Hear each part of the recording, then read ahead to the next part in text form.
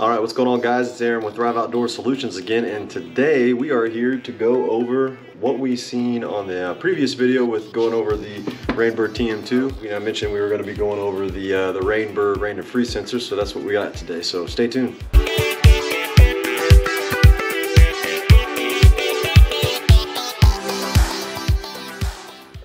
All right, so here on the WR2, this is the receiver. And the rain and freeze sensor is usually on a gutter system. It's also sometimes found on the fence line. Just depends on where the installer thought it was the best to be placed.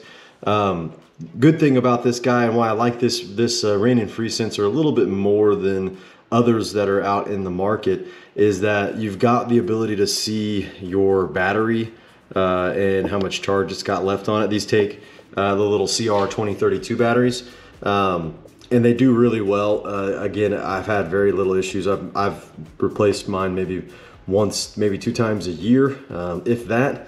And it does really well. I really like this particular style of rain and freeze sensor. The other thing that you see is the actual the reception, right, from the sensor itself to the receiver. And that's another reason why I kind of like this, because the other ones don't really give you how far can you go before it doesn't connect to your receiver. So this is kind of a nice feature as well that the Rain Bird receiver or Rain Bird rain and freeze sensor offers you. The WR2 is the only one that I know of that shows you the reception as well as the battery life of the actual receiver or the sensor itself. So that's something that's, again, another big plus for me and why I like to typically use this style of sensor on properties.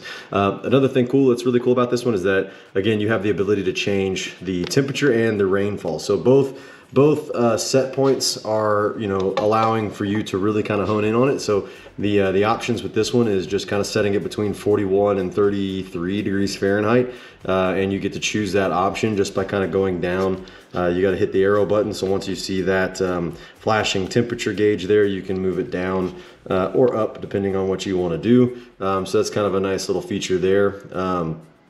Again, I typically leave it at the highest setting, at least 41 degrees. It doesn't get very cold here where we are in Texas. So the other option is you move it over to the right, and then you've got your rainfall set point. So this again goes from a 1/2 inch all the way down to 1/8 of an inch. And again, you could just kind of move through with whatever you want to do here based off of the little plus and minus symbol there.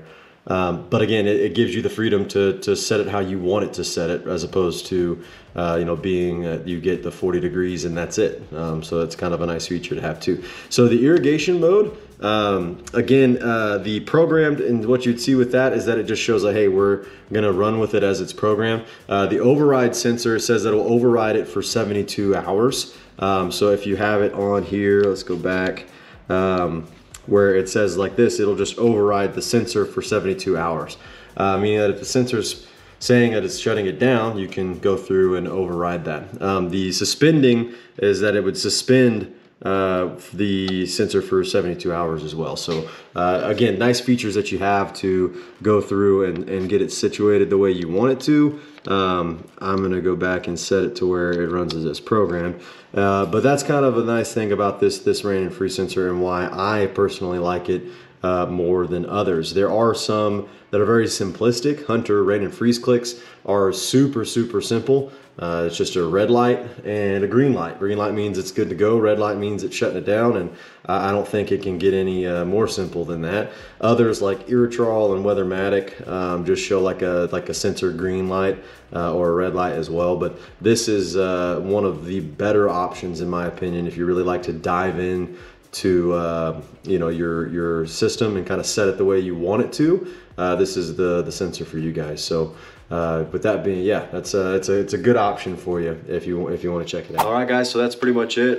Good little run through on the Rain Bird WR2 wireless rain and freeze sensor. Again, if you guys haven't already, please subscribe to the channel, like our videos, go through and see our content, check it all out.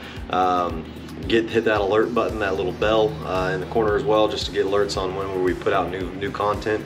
We're always looking to kind of adapt as much as possible. So if you guys got some requests on videos you want to see next, like if you want to go over an overview on some things, we can definitely do that for you guys as well. Just put them in the comment section below and we will get you guys taken care of. With that being said, you guys make it a great day, and thanks again for watching.